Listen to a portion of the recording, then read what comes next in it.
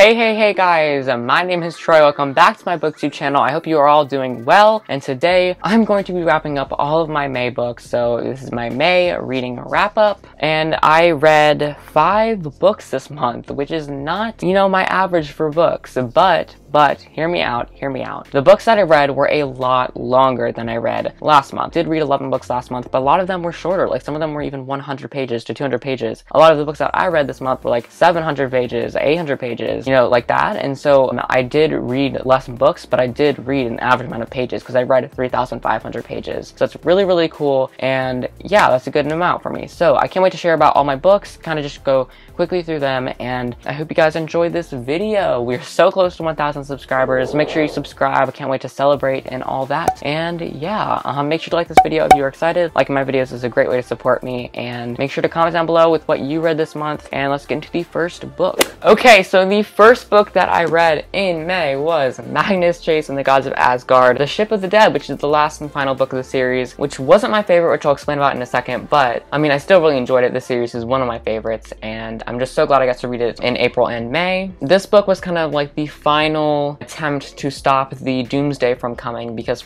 since the beginning of the series, Magnus Chase knows that there's this doomsday coming, and it's coming up, and Magnus has to do all that he can to stop it and stop the evil villain, from basically causing all this chaos throughout the world. And I'm not going to say too much just in case you haven't read the other books, but basically it's just this really adventure through the sea to stop this doomsday from coming. And I did really like this book. I did not like the start of it. It was kind of slow, and it was just more of like a ploy to me from Rick Riordan to have Percy Jackson be in the book. I feel like that wasn't really needed, and I feel like that was kind of his way to kind of market the book a little bit more, because he probably knew that it wasn't like his best, and so he wanted to include Percy Jackson or whatever, and make his series more inclusive of the other series, and just kind of market his series a little bit more, and say that, oh, Percy Jackson is in this, so you must buy all these books and read them. I just didn't really kind of like that, because I feel like it wasn't just him trying to have Magnus Chase be in the series. I think it was more of a marketing technique, and I just didn't really, I didn't like the whole vibe, and I just didn't really like the Percy Jackson series at all. So it was just kind of weird to have Magnus Chase and Percy Jackson be in the same series. So yeah, I just did not like that first part. But as soon as we started, the adventure,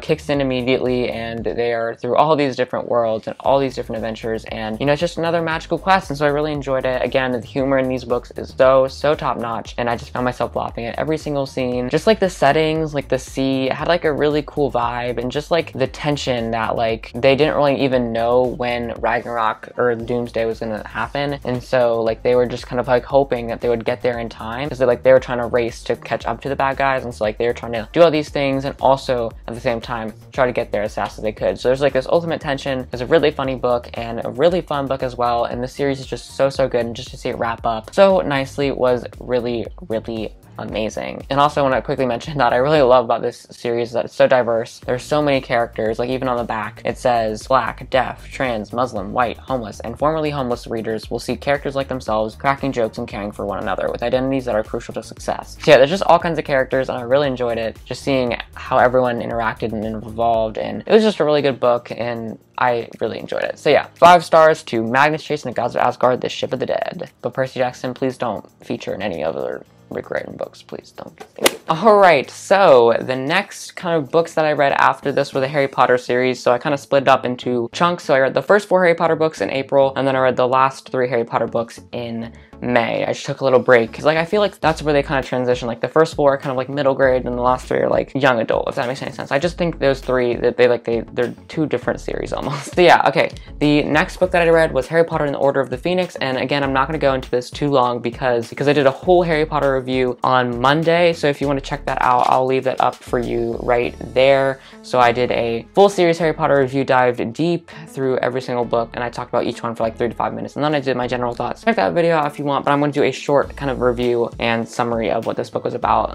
Then this book, Harry Potter goes to Hogwarts for his 5th time. He's having these strange dreams, and a order is arising as Voldemort is arising. So there's these 2 clashing powers that are starting to arise, and there's just very much tension going on with the Ministry of Magic, painting painting Harry as like this fool, and it was just a weird kind of book. But I really like this book. The slow feel, like I've always thought this was such a slow and boring book and I couldn't get through it. But going through like as a booktuber this time and like being a real appreciator of books, I definitely enjoyed this a lot more, and I really like the slow feeling to it. And I wish this was even longer. I really loved just the slow conversations, the slow days, just everything that was in this book I really enjoyed. And the main thing was just the fun of Dolores Umbridge's like reign over the school. A lot of people like thought it was negative or whatever. I just thought it was kind of fun to read about, and like just seeing her issue all these ridiculous decrees and giving Harry all these punishments. It was really fun. And again, I loved the ending scene as well, and there's one death in this that made me cry so hard. So yeah, this book was really good. Definitely check it out if you haven't. Wait, I mean, okay.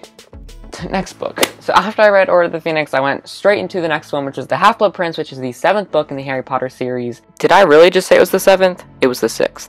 And again, I'm going to try to talk about this as quick as I can and in a non-spoiler way. So this book is Harry Potter's 6th year at Hogwarts, and basically in this year he's investigating some evils. He has assumptions about one character and really try to investigate them and like see what they are doing, because he has this odd suspicion that this character is working with Voldemort. There's also this whole deal between Dumbledore, Snape, and Voldemort, and we are also getting a new potions teacher at Hogwarts, and this book also focuses a lot on potions as Harry finds this potions book that is helping him out with his homework, and it's by this person named the Half-Blood Prince. And basically this book has just so much hidden materials all listed, and it's really helping him with his homework, and it's just like impressing the teacher. And yeah, basically he's just like getting all the secrets about potions. A lot of crazy stuff going on, and I really liked how this book was a little bit shorter than the last book. Like the last book was 850 pages, but this was 650 pages. Like I kind of liked the more quick tone to it, and 650 pages for a Harry Potter book is like perfect. Like 650 to 700 pages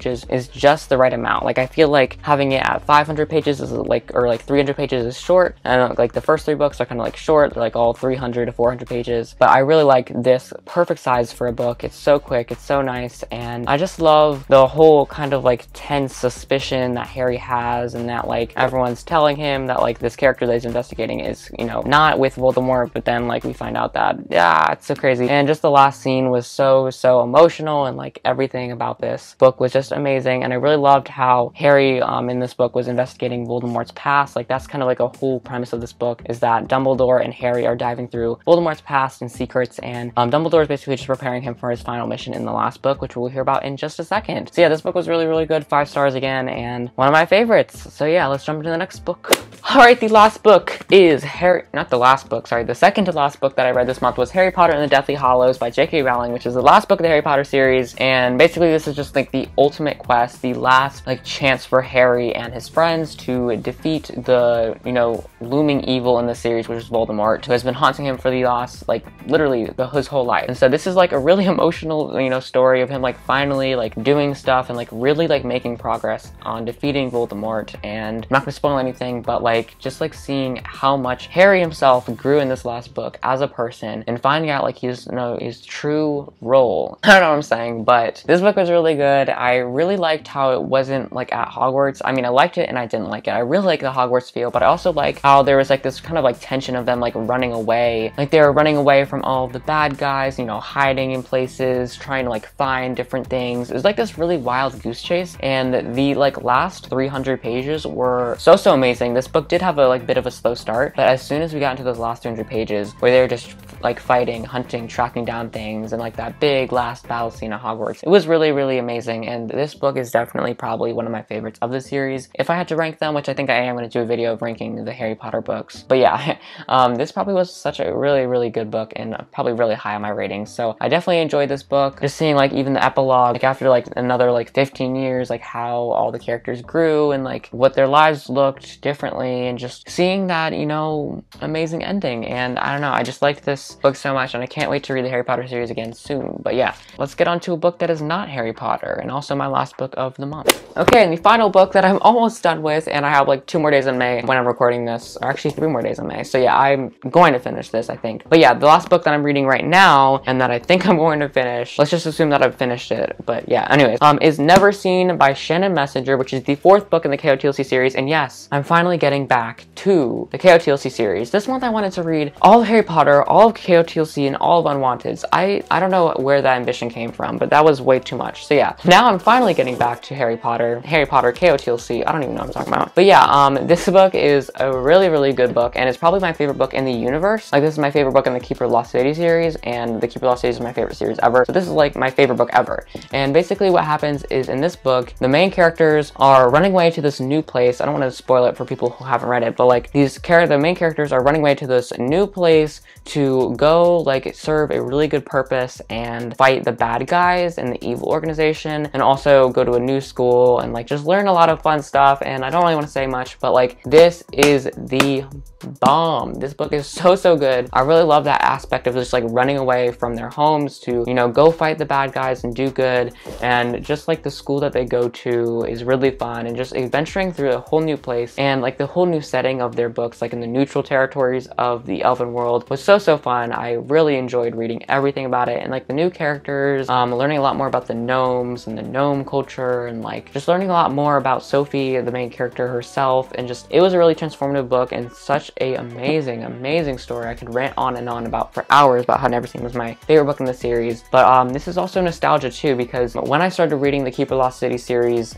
this was the last book that was gone. This is the 4th book, and this was the only book like that was out. Like, there's only the 1st book, the 2nd book, the 3rd book, and the 4th book out when I read this. So there wasn't a book 5, a book 6, a book 7, a book 8, or even a book 8.5 in theory when I started reading this. So this, like, for me, was the book that I had to end on and had to like really consider and wait for the next book. I read this when I was in elementary school, and I actually had friends that were reading the series too, and so like we all like had so much fun. And like I went to this AIG room, and like we would make a movie trailer about this and stuff, and it's just fun kind of like living out and acting the scenes. And again, I have another channel called the KOTLC Fanbase, which just hit 3,000 subscribers. Just everything, I just love diving into these KOTLC books. I really loved Neverseen as my favorite one, and I'm gonna stand behind it. It's always gonna be my favorite. So yeah, I really love this book, and I cannot wait to finish it very soon. But let's get on to the outro, because that's all the books I read this month, sadly. But I mean, they're all really long.